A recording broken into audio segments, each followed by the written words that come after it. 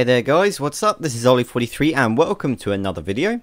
Today I'm showing you some Age of Empires 3. Now for those of you that don't know, this is an RTS, which stands for a real-time strategy game. And yeah, this is my first video, so I'm not entirely sure how much you guys have played of this game. So if some of it's confusing to you, I'm sorry. Hopefully I'll do my best to explain it, but I really have no idea how much the community knows about this game. Like, I can talk about Call of Duty, I can mention a weapon, you're going to know what I'm talking about. In this game, not entirely sure. So yeah, I guess we'll see how it goes, and if we have problems I'll just amend things in the next video, but hey ho. So this is Age of Empires, obviously, and I'm playing a quick skirmish match, and I don't really want to explain the units and everything. The basic concept is I've got a group of I've got a town centre, I've got some settlers, and I've got to get resources, I've got to build military buildings and research buildings, create an army that's powerful enough to destroy the enemy team. So I hope you guys can kind of work things out if you're not entirely sure, but we'll see how it goes. Okay, so Age of Empires is quite nice in the fact that it records every game for me. So as you can see, I'm in view lock, and which means it's showing me exactly what I was looking at the time of gameplay. If I click off of this, I can zoom around and have a look, see what's going on. Fog of War. This means I can see what the enemy's doing, but for this gameplay, I'm actually gonna keep that on, so I can only see what I could see in the game. I just prefer it like that. It gives you more of an experience from my perspective. So yeah, it's all good in the hood. So let's start playing.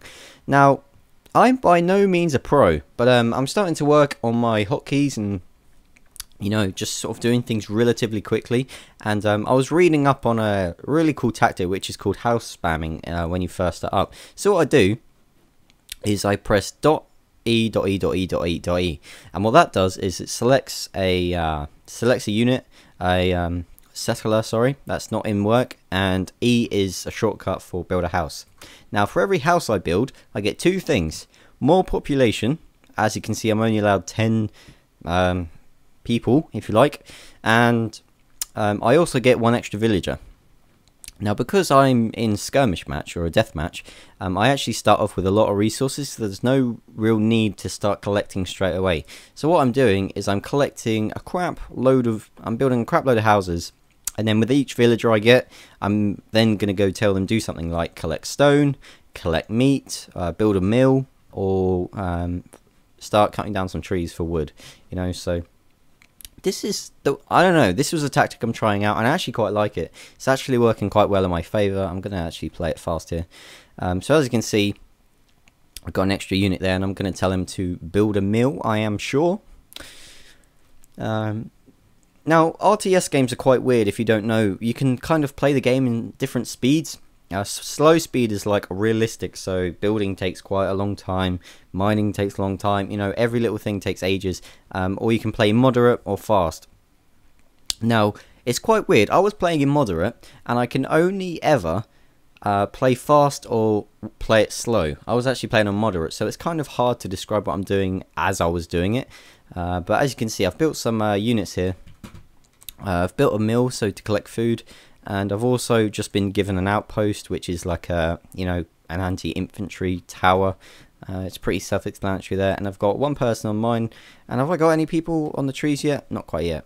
So yeah, fairly basic setup so far. I've just got into the second stage. As you can see here, I'm building 2 barracks and 2 stables.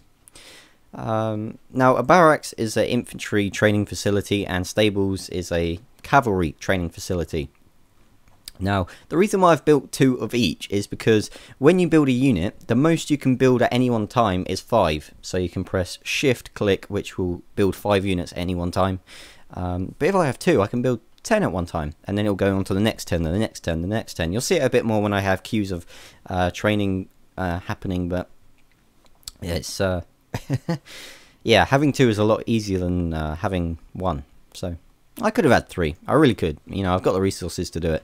The tactic I was going for in this gameplay, you know, if you play, I don't want to say professionally, but if you play to a competitive manner, it's good to have a strategy in place already before you start playing. And my strategy was what I like to call quick army.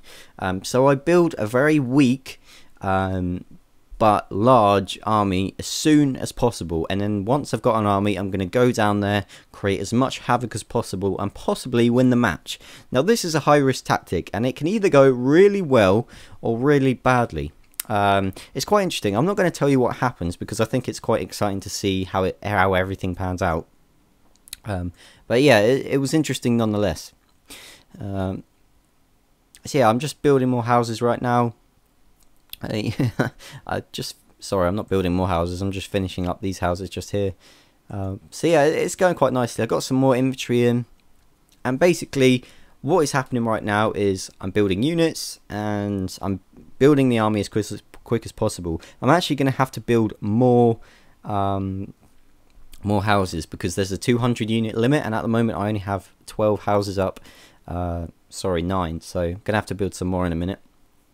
Just waiting for this barracks to come up, and gone into the 3rd stage, which is it's pretty nice. I can build more units, get more upgrades and things like that. I was a little bit slow in my buildings. I was kind of too fixated on my resources, which is not a bad thing. Resources are good, and it is good practice to make sure you're doing everything right. But in this instance, I was just too fixated. There you go. So there we go. So each time I get 5 pikemen. Now pikemen are really good because they're really cheap units. So if you are on not a deathmatch mode, these are really good units to build at the start because they're really cheap and they kind of buy you time more than anything. They're not really a unit that destroys buildings and causes much damage, but they are certainly a time waster. Now the reason why I've got time wasters, or I'm building so many of them, as you can see I've got quite a large selection on the way, it's because I'm actually going to build some really nice cavalry units that are really powerful. They're going to be my main damage, and because I'm British, I don't know if I already said, I get an exclusive unit with a factory which I will be building any second now, which is rockets. Now rockets are really good splash damage sort of thing. They're really nice. So yeah, as you can see, I'm just dragging my pikemen, and yeah, I'm just waiting for them to load. As you see, I've got some units building here. And actually, I've just hit my 150 units. So I think the next move you're going to see me make is make more houses. Yep. So I'm pressing E again. Now just give me some more houses. But yeah, I'm just waiting for my army to build up, finish up what I started, the first 200 units, and then I'm going to go all out on attack and see if I can cause much damage. So yeah, I've built a little plantation here, and what a plantation does, it's like mining, but it's I don't know how it works really, but it's kind of weird. It's like a farm for food, but it's for coins. So yeah, I got a nice little army working out here. Let's have a look at it. So I got 30 plus pikemen. I got cavalry on the way, so it's actually looking quite nice. It's going to be a nice little first attack. Yeah, it's going quite well. Built the extra houses, going to get some more units, and while I attack, I'm probably going to build more units, and everything will be pretty cushy.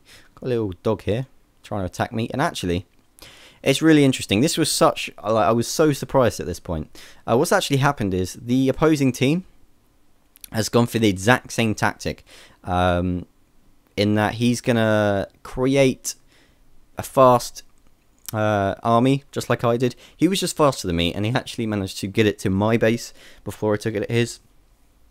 And he was, I don't know, 5 minutes quicker than me. He actually didn't build as many units, so technically we were at the same time. I just wanted to build a bigger army before attacking. Yeah, it's no problem. I mean, I've got 41 pikemen there, plus cavalry, so, and I've got more on the way. So actually, I wasn't worried by this attack. It was just really shocking.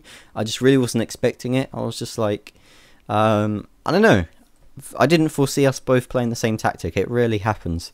Usually, you have to adapt your strategy, but it turns out I've now gone from the instant army sort of thing to now I have to attack with a large powerful army, because, you know, I was lucky. He made his strategy more risky by sending in his troops with less army. You can do it quicker with a lesser army, but that's even more high risk but high reward.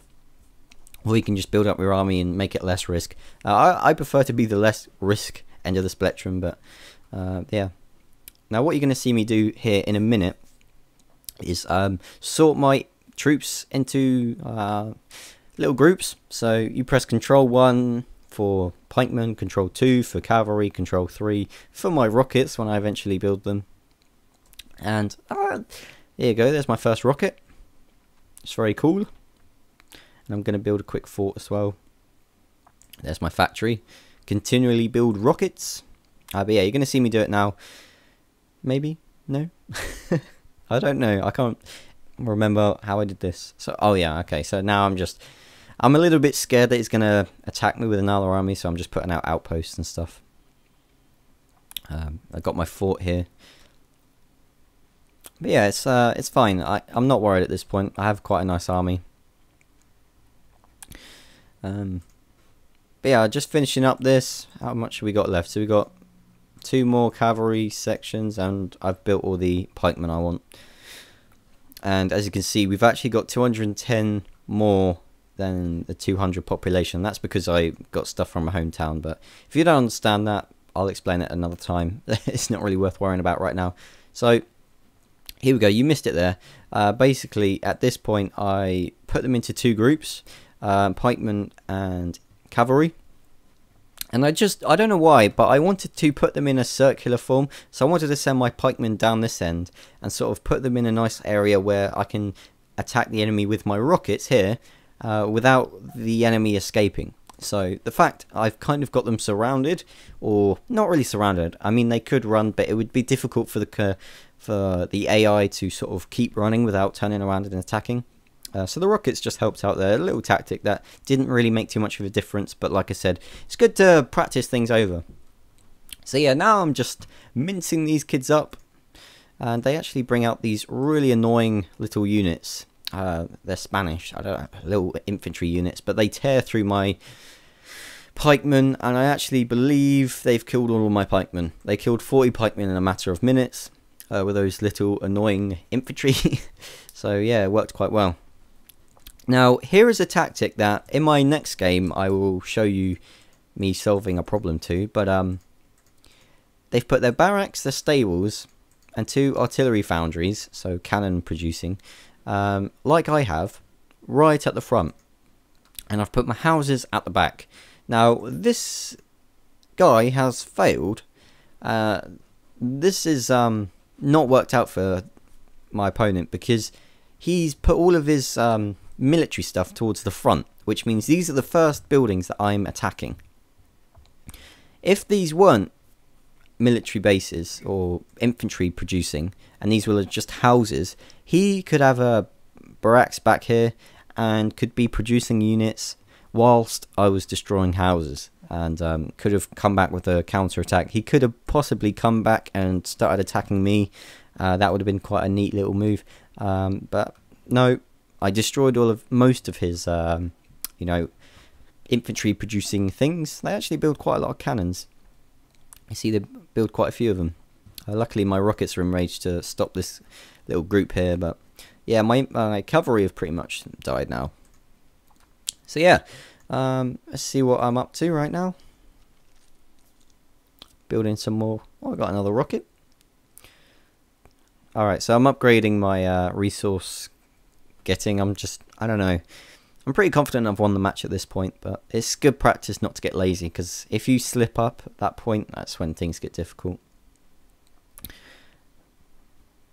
But yeah, I mean, pretty simple from here. Just killing the town centre. And town centres take ages to destroy. It is not easy. Little tip here: always leave backup. Like, there's no question. If you don't leave backup, you're in trouble. They sent up like 1 cavalry unit. I don't really understand it, but mincemeat. Yeah. So I've got a hot air balloon here. I'm not going to explain how I got this now. I'll explain it in another video. But basically it allows me to spy on the other team. And what I was doing here was just checking they didn't have any pockets of enemies waiting for me, or they were producing sections of armies, and they weren't. Now look at these pikemen tear through my cavalry. Look at it. 1, 2, 3, 4, 5. That would have been 6 if it wasn't for the rockets. Pikemen are like a tenth cheaper than the cavalry. They're like so cheap, but they mince through cavalry. So pikemen are just such a good unit to have. Definitely. So there we go, guys. Killed the town centre and the opposing team resigned. And yeah, so that's all from me, Ollie43. If you enjoyed this video, please leave a like and just let me know in the comment section below if you want to see more. And I'll catch you guys next time. Peace.